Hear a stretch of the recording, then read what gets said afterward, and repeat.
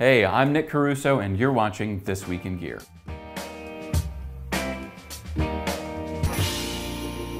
These are just a few of the highlights we covered this week, including an authentication app that's way more secure than whatever it is you're currently using. We get the answer to the question, does whiskey go bad? It's not good news, by the way.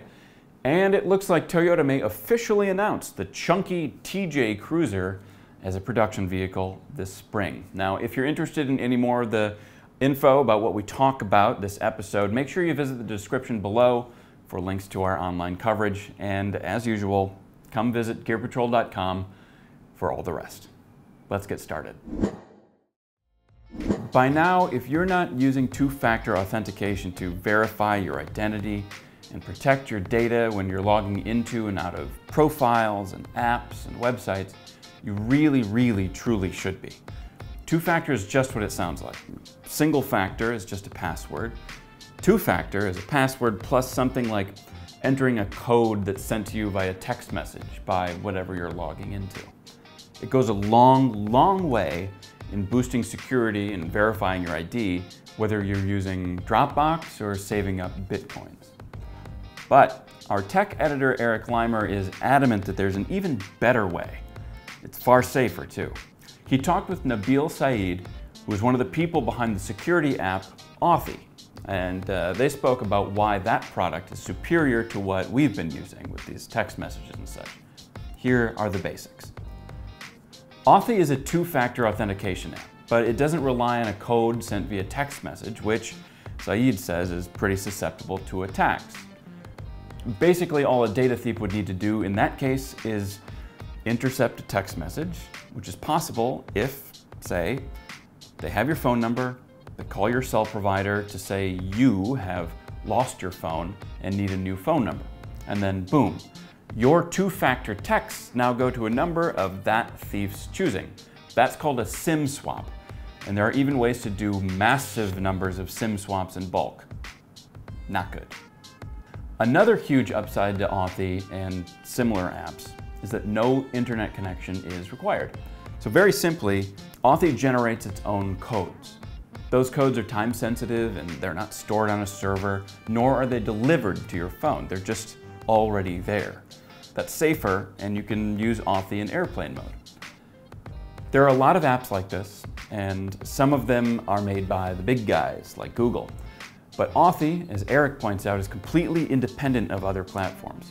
Among many other benefits, that allows Authy to innovate quickly. And one huge plus to an Authy account is yet another level of protection. The service will bundle all of your accounts with passwords together, back them up in the cloud, and protect them with one single, very strong password.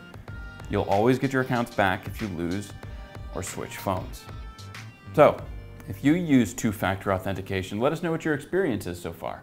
Pop it in the comments below. Do you have tips? Horror stories? I hope not.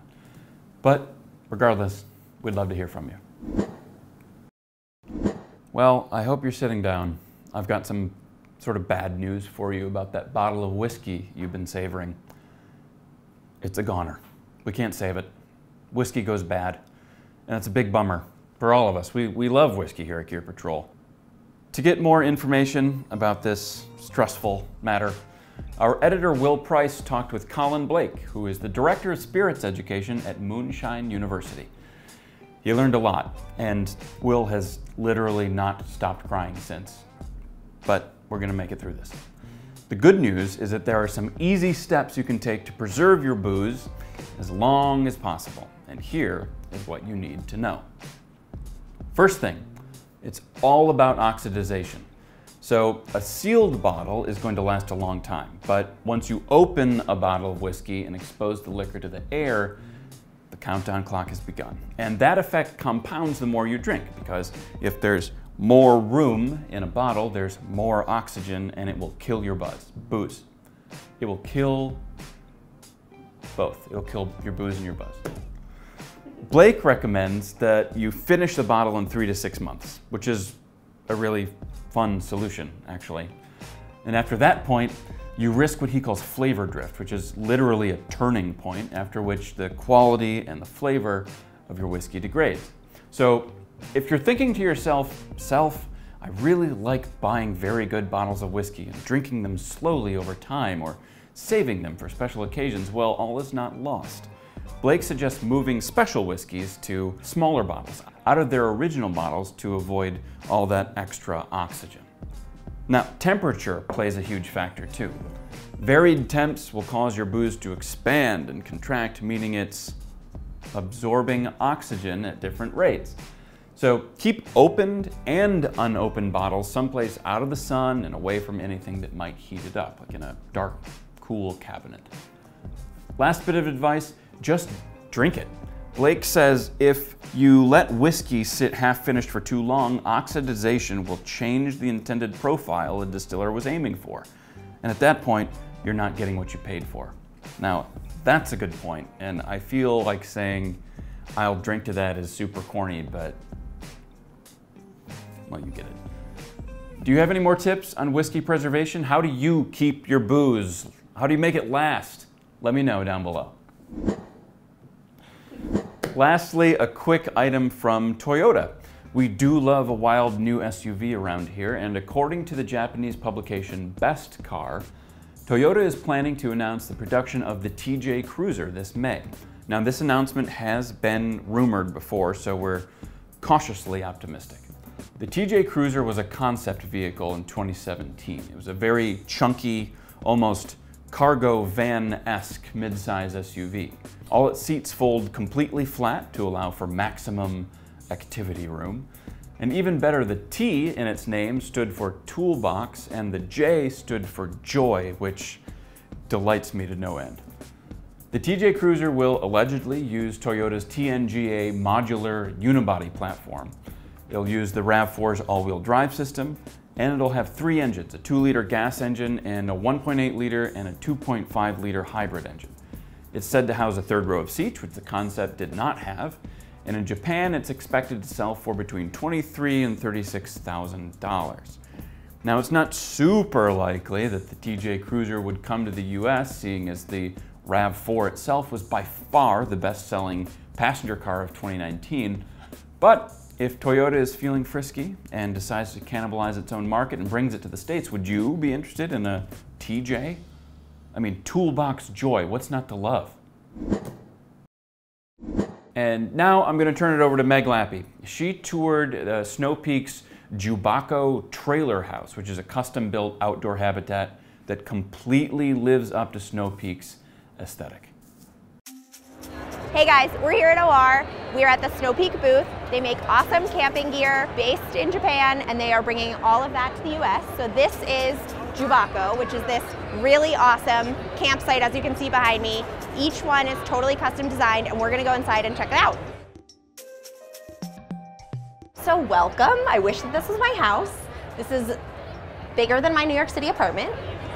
This one is fully kitted out. It's got a toilet, a shower, a sink. As you can see, it's pretty minimalist. Basically, the intention is to get more people outside. And so in Japan, 7% of people go camping. And so this is an easy way. You put it in, a beautiful location. I mean, I would be more likely to go camping if this was where I was going. And it's designed and built out by the same guy who is designing and building the Tokyo Olympic Stadium, which is pretty great. His name is Kengo Kuma. So as you can see, they've kind of decked it all out. This is a super built out version of Jubaco, but you can get it at a very minimal staged down version.